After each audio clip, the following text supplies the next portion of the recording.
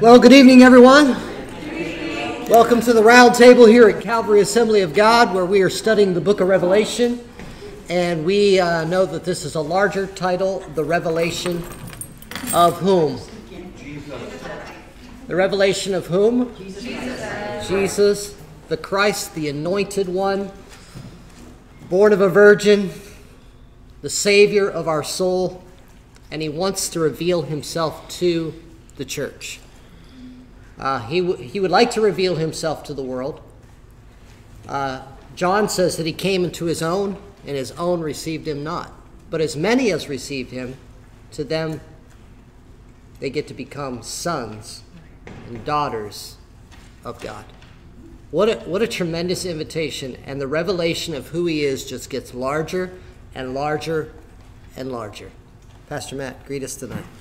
Have you ever went to school that the first thing they do is give you a syllabus, and you can tell what you're supposed to do the entire year? You know when the tests are due, you know when the papers are due, you know what's due. I mean, everything. You see the entire schedule, and it's like, holy moly, It's a bunch. like I don't know how, I don't know what to do, and it's overwhelming.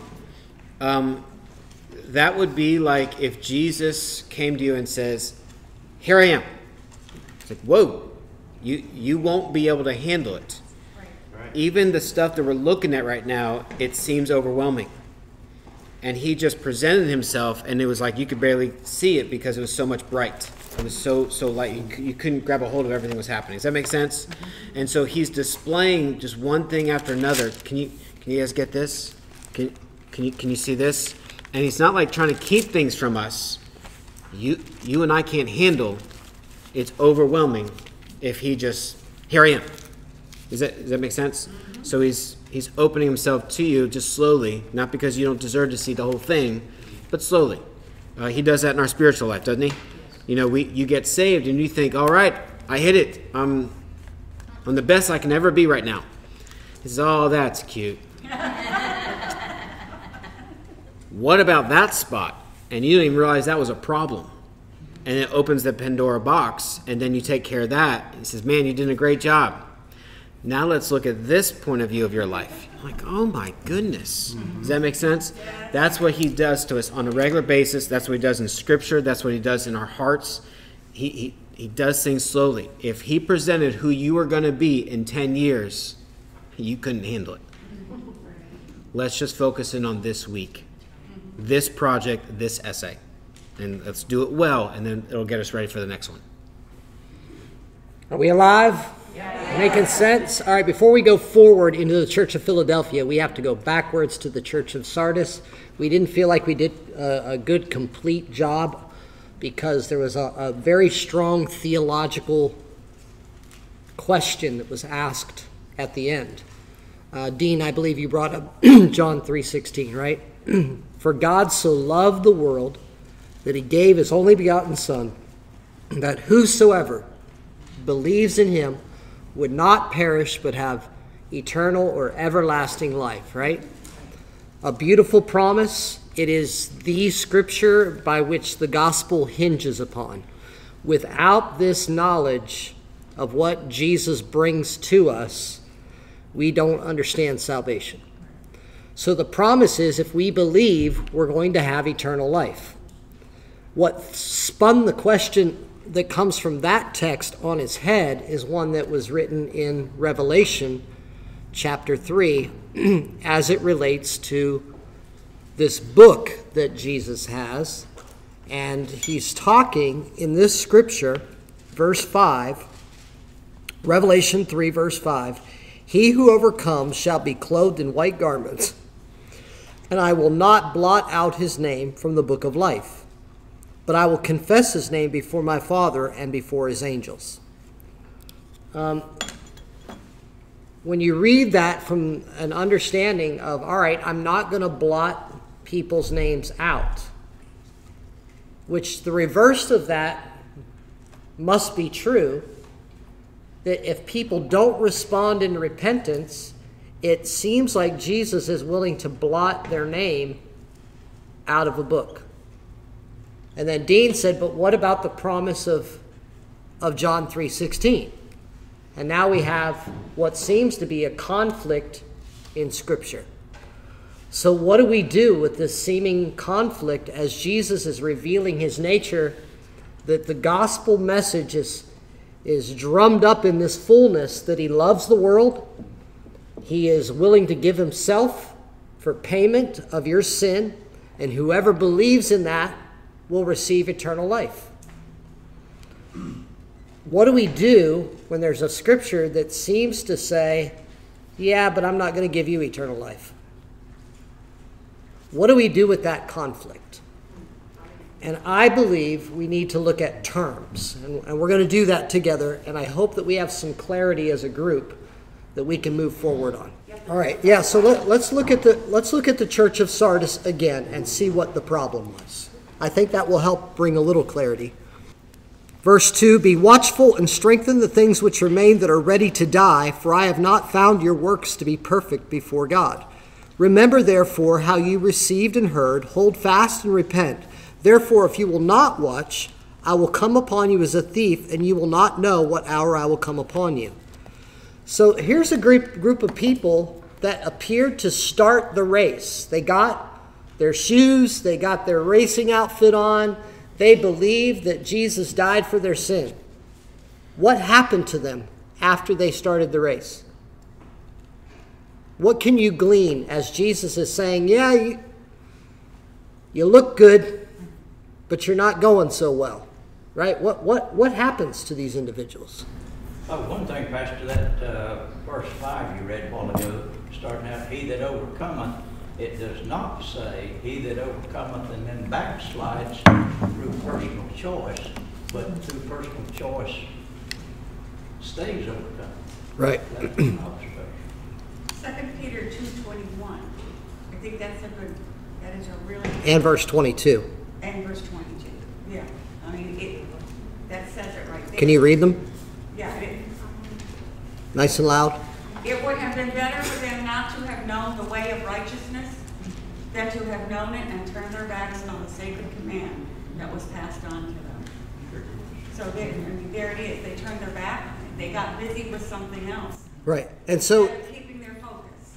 So I think what we're seeing in the revelation of Jesus is he's not ready to cast you into hell. Right. His love says, I want to approach you first and tell you where you're wrong. That's true love, right? Love brings discipline into your life. True love disciplines you, and true love responds to that discipline, is what we're seeing. So the love of Christ is saying, look, I know you have a reputation that you're alive, but you're actually dead. You've become deadened to my spirit. If you don't repent of this, I'm going to take what remains away, and you're not going to be anything to me. But if you repent and overcome, you're right back on track. Are we making sense? So, Pastor Matt, any comments so far?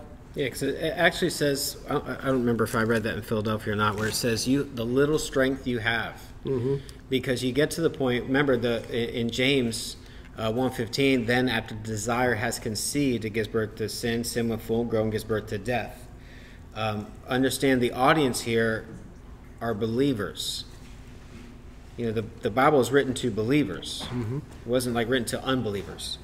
So when we have that desire, we have sin, we become weaker.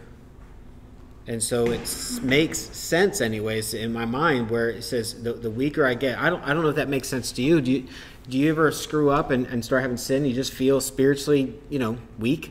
Mm-hmm. Is that makes sense to you, right? It makes sense to me. I know I feel weak. I know if I miss devotions, if I don't spend time in the Word, I feel spiritually weaker. And I'll try to compensate that throughout the day by listening to sermons, by listening to more Christian music, to get something in me because I know I didn't start my day out the way I should have. Right. And I feel weaker.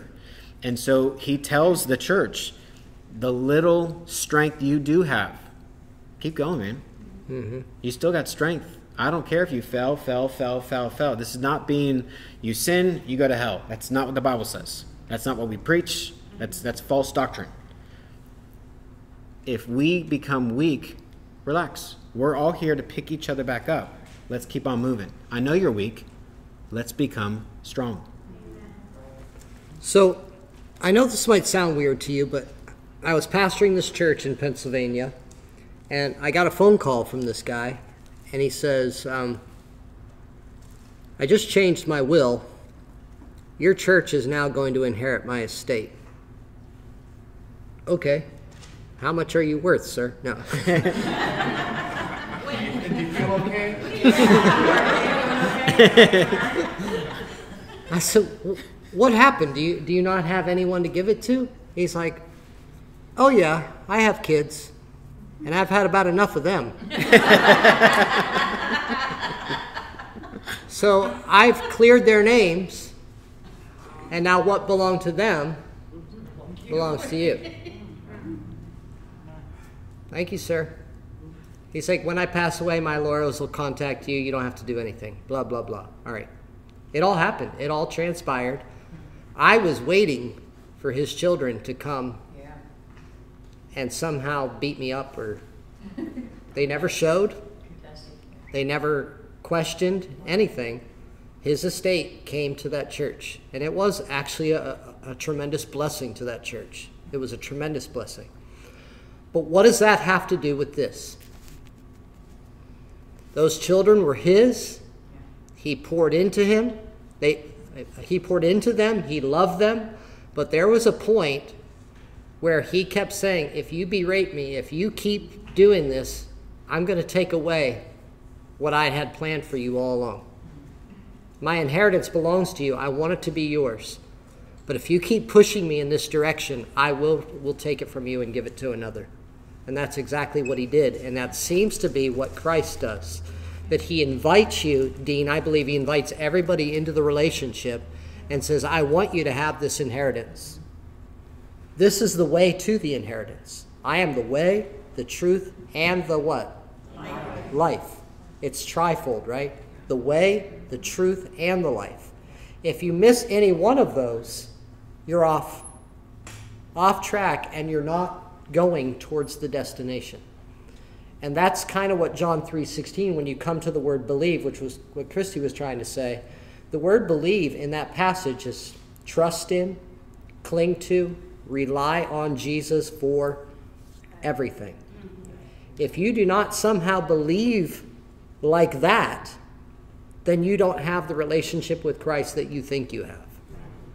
And there are a lot of people, unfortunately, in today's America, we do crusades.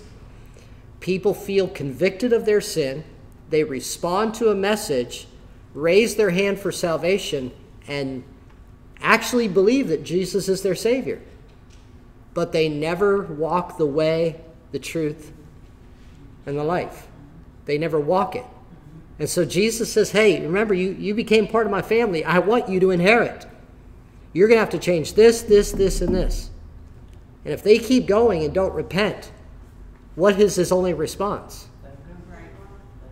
You're not going to inherit eternal life. You're inheriting the fruit of what you've put into.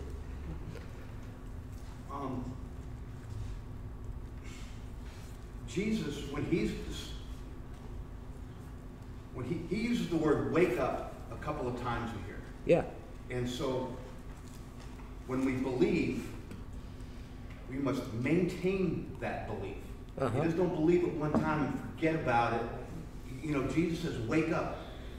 Earlier in the Gospels, when Jesus talked about sleeping and waking up, he was talking about people that were dead. Right. Physically dead. But Jesus never said they were dead. He said they're just asleep. So this belief has to be maintained. I think it's AA that says maintaining a conscious contact with God and his will for us to carry that out. So there has to be, that belief is the mechanism, that's our part in our salvation. Amen. And so so to me what makes sense of this notion of being blotted out is, if belief is the mechanism that moves us towards Jesus' salvation for us, then what can blot us out? That's our unbelief. And I'm not saying the doubt, because I have moments. Yeah, we all have faith, doubts. of doubt. But when you choose not to believe, like children believe in Santa Claus. Do we? No. We've died to that. We've shut that off. We've quit maintaining that. What? Yeah, you know, and that's probably a poor example. That's probably a poor example. But It was but Dean. I think it comes down to maintenance. We have to continue to believe. Now, when I look at, is it Romans 10:9 says not only the belief part is there, but there's a action on our part. We have to confess with our Yeah. mouth Right. and believe, and then we are saved. Right. John 3:16 says we'll have everlasting life.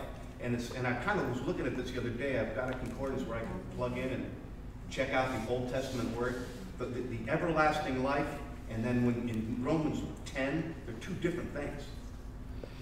Right. However, And here, it's all about us being saved and having salvation and being saved. But it comes down to being awake, conscious contact, continuing, maintaining the Right. belief. and in the middle of all this, this is a age-old argument, Arminianism and Calvinism, that we're not going to solve here tonight. You're just not. There are people that have been taught. I've been taught in both camps. I can look at it and step away and say I can see the credence and value to both. But there are people out there who are shooting up heroin tonight that don't know who Mr. Arminian is or who John Calvin was and don't give a rip. They need rescued, they need salvation and taught the way, the truth, and the life. And the journey, eventually we, the church, do our job and rescue them, but Jesus leads them. And that's what he's saying here. I'm in the dance and I'm the lead. And if you don't follow my lead, you're not in the dance with me. I think that's what the value of this text is tonight. In the jail system, we kind of talk about relapse on a regular basis. Most of the arrests that we have in the jail are violators. It's not like they did something new. It's just a violation of probation. It's really unfortunate. They'll do the crime 5 years ago. The last week of probation, they celebrate a little early, and they get caught, and they got to start this whole process all over again. It's really frustrating. It feels so bad for them. But a lot of the inmates we have in the jail are VOPs, a violation of probation.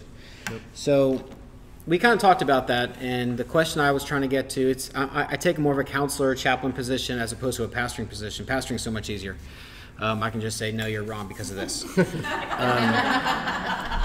Chaplain, or a counselor, you got to tell me how you feel about this. And you kind of walk them through some stuff. So yeah. What do you see here? So we're sitting there talking about relapse. And so I asked the question, all right, so who in here has ever relapsed? And, most people raise their hand. I was like, all right, when did you officially relapse? Well, it was on this day, and I took heroin. I was like, no, time out. When did you officially relapse? Well, when I got caught, no, that's not when you relapsed. When did you relapse?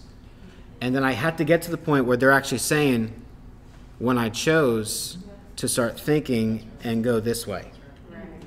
Does that make sense? And the reason why I say that is because, is it okay if I go to that one? All right, so give me a second here. The reason why I say that is because I have a, you don't have to write this down. I actually have a handout that you can take with you. So this is Assurance of Salvation. Okay, just so you know, this is from the Assemblies of God website. You'll see it in ag.org. Okay, if you go to ag.org, you'll see this. You'll see this screen right here, beliefs. You click on position papers, go down here, and that's Assurance of Salvation. And there's a bunch of beliefs here. This is where we stand. This is why we believe this. Anywhere from eternal punishment, divorce and remarriage, divine healing, anything and everything. And one of these is Assurance of Salvation. So it gives you these principles. And the reason why I think this is important, because I've read so many articles about this subject matter, and from the Calvinist standpoint, where you are once saved, always saved, the argument we agree with. There's no difference. The problem I have with all the arguments is their argument that they put words on the other side. And they argue that. The problem with is, that's not my stance. But you're arguing this stance. And I'm like, I'm against that too, just so we're on the same page. So let me show you. Here's the 4 main points of this whole article. Salvation is available for every person. Agreed? Yes. It doesn't matter if you're Presbyterian, non-denominational. If you are a Bible-believing Christian, that's your foundation. Salvation is available for every person. There are verses for every single one of these. Don't worry about writing them down. I have the paper for you. Salvation is received and assured through faith. Right? Not by our works. Arminianism is not a works-based religion. Okay? It's not a work-based faith. Okay? Salvation is ongoing conflict with temptation and sin. Although we wrestle not against flesh and blood, but against principalities, against powers, against spiritual wickedness in high places. My fight is not with Pastor Kevin. My fight is a spiritual fight. Yes. Does that make sense? Your mother-in-law is not the problem.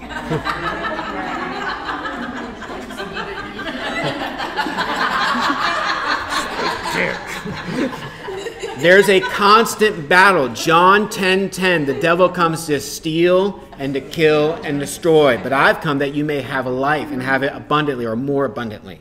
Okay? There's a constant struggle between the good you and the bad you, if I can go cartoons on us. Okay? Holy Spirit and the demon. Sin nature. The next point is where the Calvinist point of view about what I believe is where it's wrong. Okay? And this is where a lot of people are like, ooh, I don't know about this one. It's this point. The believer's salvation may be forfeited or abandoned by willfully turning away from Christ. Do you see it all where it says, if you sin, you go to hell? No. Do you understand that's not what the AG says? That's not what the Bible says. We are 100% against that. So if your statement is, I'm not going to go to that church anymore because they believe if I sin, I'm going to go to hell if I die afterwards. No, he didn't. That would be a lie. That's not biblical. That's not what it says. And there is reference after reference after reference of why that's not true. It's about forfeiting. It's about abandoning your faith. What Bob was saying, you abandon your faith. Understand, let's go back to rehab. When do you rehab? Or not rehab. When do you relapse? Thank you.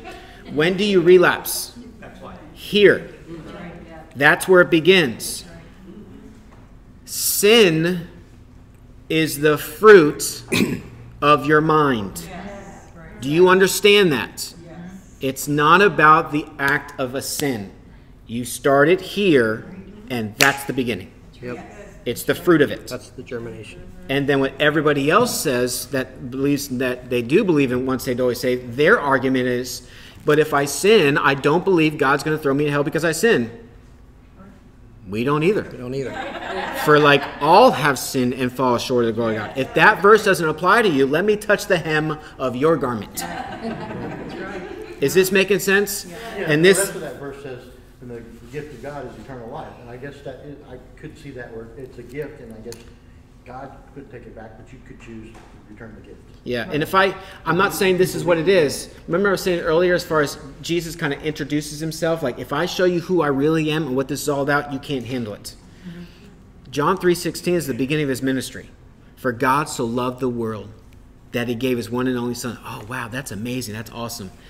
All right, let's get more details in this. And then when you read Paul and you read all these other letters, it's like there's actions that have to take place afterwards. If your life looks identical to the way it looked 20 years ago when you got saved, I'm just letting you know you are very weak. Okay, that's what Scripture says. If you go to work and you tell them you go to church and they're like, what? That's a red flag there. Where's the holiness? Where's the set apart? So these 4 things are the basis of not just, yes, it's from the Assemblies of God website, but it's verse after verse after verse. That when you see the defense of Calvinism and what they're saying, we believe that. We believe what you're saying. The problem is you're making it like a sin and no sin. No, that's not. If you walk away from your faith, That's a bigger deal. you're gonna sin. Does that make sense? Remember what Psalm 119:11 says? I've hidden your word in my heart, that I might not sin against you. The opposite is true. I don't have your word in my heart, I'm gonna sin against you. The sin isn't the issue, it's the heart. Like Gary, you could look at me and say, I believe I can fly. I think you can, Gary. And you walk away, I'm like, what a loon. Like, I could put my agreement with you and walk away and say something different about you and live differently. I think that's the point you're making, right? That people could say, yes, Jesus is Lord. Well, James says even the demons know that. Yeah. They know he's Lord, and they sure aren't on their way to heaven. For everybody in this room that's struggling with this right now, I'm so happy for you. It's the best thing that could happen to you. Because a year ago, for me, when we were going to melt with Calvary Church, this whole thing kind of upset my mind a little bit. Sure. And so it caused me to hash this out with God and find the truth. Yeah, more of the Word begins to solve these Tell you issues. what, it was the best thing to happen in my faith. Yep. I will say this one thing. If you are in the camp of even this conversation, it doesn't change your mind at all. You're still once saved, always saved. You know what that means? You're okay. Right. It's okay. If we convince you the other way, relax. We're like on the same team. Go back to home base. Does that make sense? We're on the same team. Okay. Yep. This is an in-house argument. Yes. Non-Christians don't even know to have this argument. The people that are the people that believe in Jesus Christ, and everybody in here is in the same boat. You're seeking God. Bob and I were having a conversation last week, and he was going back and forth for the past year about this, and he was saying, I was really struggling. Do I do this? Am I really saved? I was like, Bob, time out. The fact that you're having this conversation with God, you're okay. That's right. Does that make sense? You're okay. Because if you really are turning away, you like don't care. Just don't even Does that make sense? So whether you're once saved, always saved, or you don't believe in that, it's breathe. Yeah. You seek God with all your heart, soul, mind, and strength. Once saved, always saved becomes relevant. So I'm going to read a verse in 1 John, chapter 5, verse 16. If anyone sees his brother sinning a sin which does not lead to death, he will ask, and he will give him life for those who commit sin not leading to death. There is a sin leading to death. I do not say that he should pray about that. All unrighteousness is sin, and there is a sin not leading to death. How many of you are thoroughly confused now? Because the Bible clearly says the wages of sin is death. The gift of God is eternal life through Jesus Christ our Lord.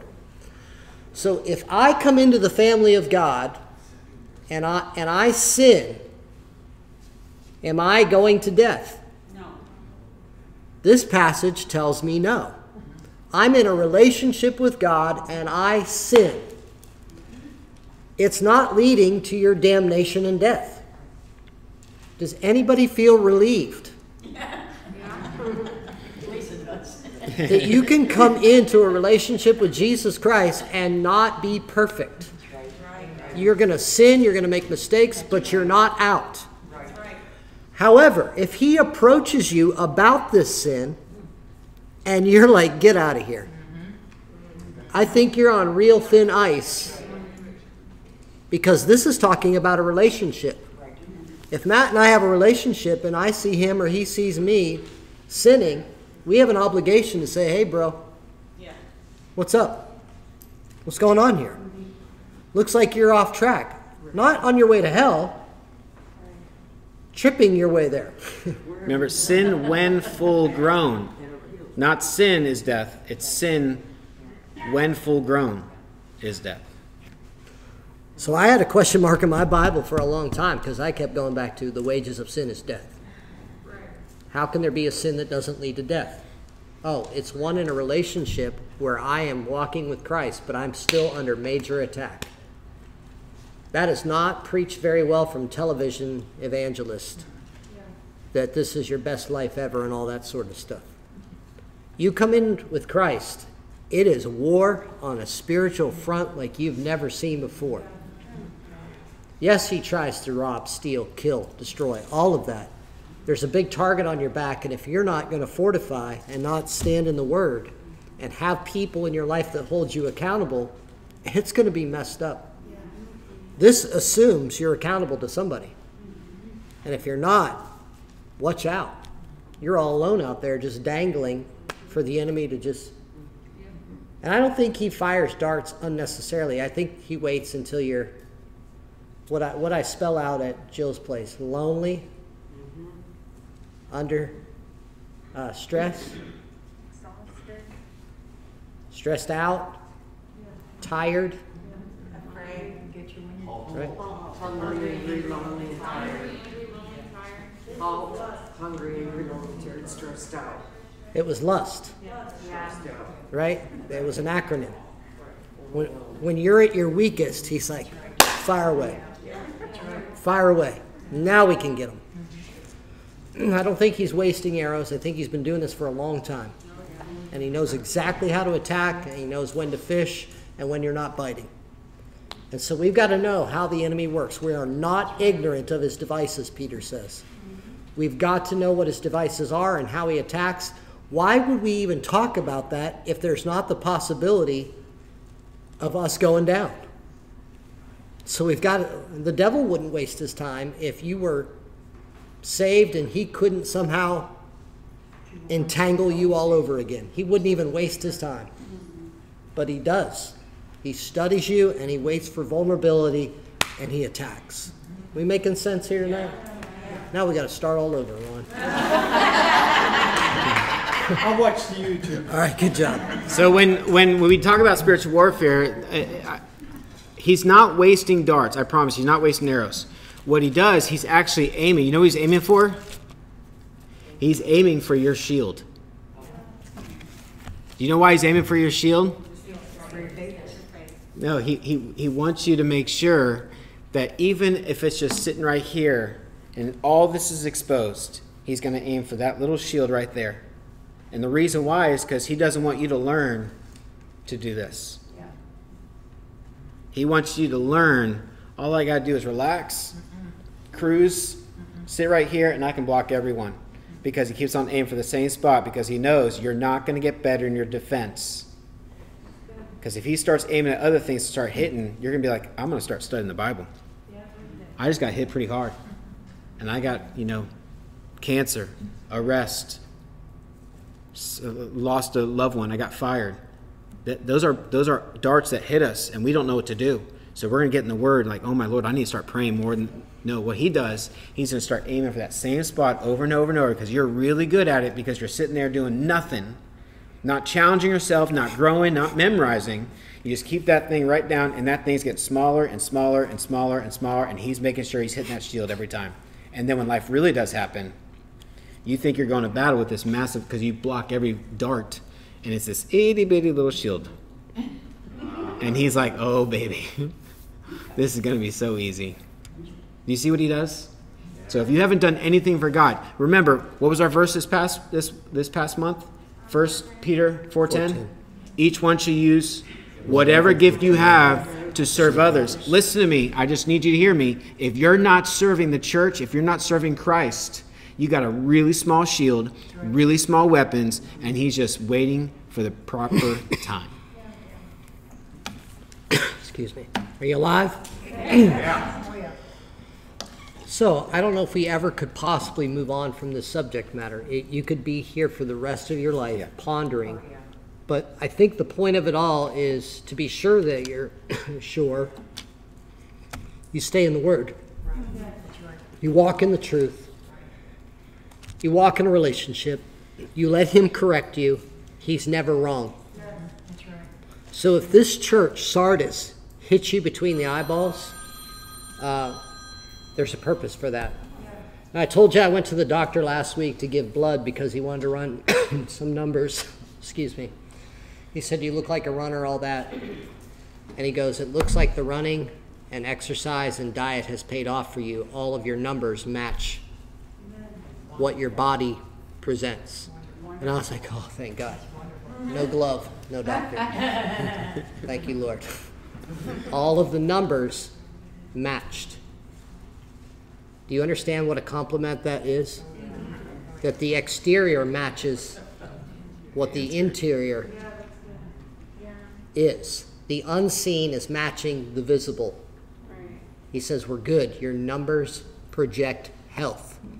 Can the Lord Jesus say the same if he does a CAT scan, takes some blood? You appear to be alive. You appear to be functioning. I think I saw your hands up in church during worship. I think I saw you memorize 1 Peter 4:10. I think I see you. But let's take a CAT scan to see if it matches. Let's see if the outside matches the inside. If it doesn't, he says we're going to have to do some more tests. And by that, he means more tests. It's uncomfortable, it's awkward, but you're going to find out what it is. Are you still all right with this journey with Christ? He loves you enough to tell you what's wrong. And that's what I love about doctors' offices, because there's really no stake in the game for them to lie to you. They gain their paycheck by telling you the truth about what the tests are and what's going on with you. So, same with us. If we offend you or hurt your feelings about what we read and study, it's not because we hate you, it's because we love you. And we want you to rally around what we've studied. And if we're seeing it from a different angle, which we've shown you, the whole cup perspective, right now with this cup, it's white and there's no writing on it. And if I explained it to you, look, I'm looking at this cup and there's no writing on it, all of you would say, excuse me, you're wrong. From our perspective, there's writing on that cup. And I would need you to tell me what's over here, because I can't see it. And until I can join you in that perspective, I won't ever see it, will I? That's why we need each other. Because if we can get a 360 view of this cup and walk and journey, I can trust you that you see stuff that I can't see. And I'll believe you, because I see you looking at the cup. And I think that's what the journey with Christ is all about in terms of discipleship and relationship and church. That's why all of these things are necessary, because none of us are brilliant enough to see this cup 360, right? We need each other. I believe we need Arminianism, and I believe we need Calvinism. I believe we need other theologians to step up and say, maybe there's another point that the two other gentlemen haven't even seen yet. And if we can get there together and see it from Scripture and do the right dividing of the Word of God, I think we're all better for it. Amen?